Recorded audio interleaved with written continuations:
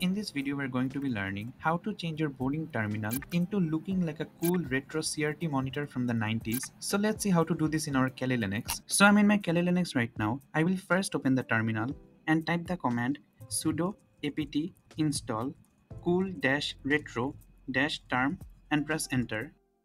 After the installation has been completed, we can start using the Retro Terminal emulator. But before we do that, if you want to get comfortable with the Kali Linux command line, then click the first link in the description box and you will get the complete Kali Linux cheat sheet for beginners. This cheat sheet has all the commands that you need to become comfortable with the terminal. So if you get stuck, you can quickly refer to this cheat sheet. So click the first link in the description box to get this cheat sheet. To start using the Retro Terminal, simply type the command cool-retro-term and press enter and it will start. You can use this emulator like your normal terminal, like typing all the commands.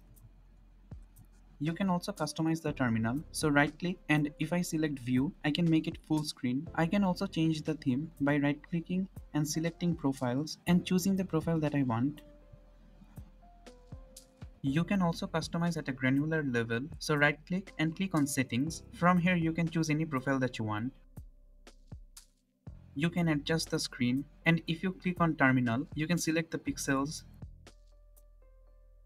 In the effects tab, you can adjust your effects. So play around with the tool and adjust your own settings. That is for the end of the video. If you like this video and want to watch more content related to Kali Linux or ethical hacking, please subscribe to the channel. Thank you so much for watching.